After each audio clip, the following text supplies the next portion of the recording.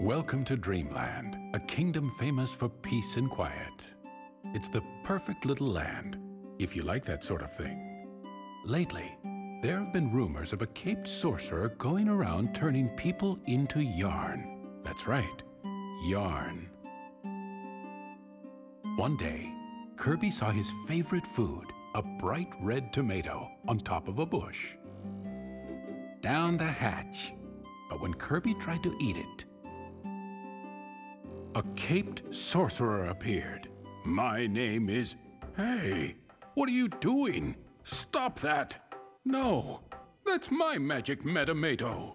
Kirby gulped the metamato right down. Just then, a white sock around the sorcerer's neck began to glow. Then it sucked Kirby up.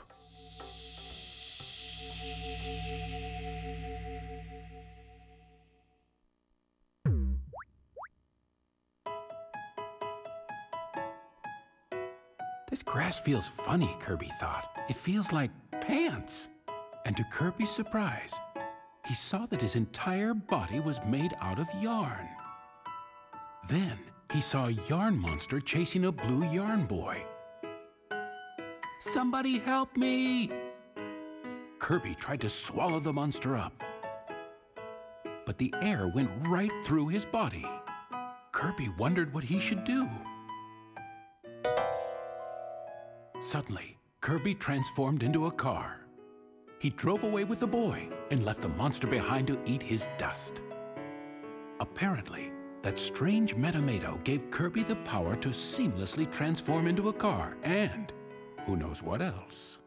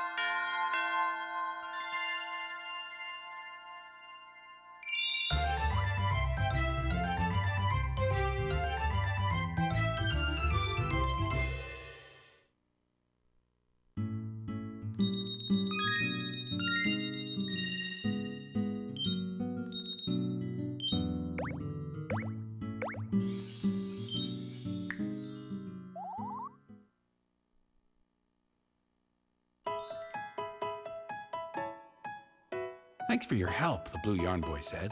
Not that I needed it. I'm Prince Fluff. Ever since Yin Yarn the Sorcerer ripped Patchland into 7 pieces, you just can't go anywhere without running into these horrible... But Fluff was interrupted when they were attacked by a huge 3-eyed blob of yarn. Ew, gross, stop it! But before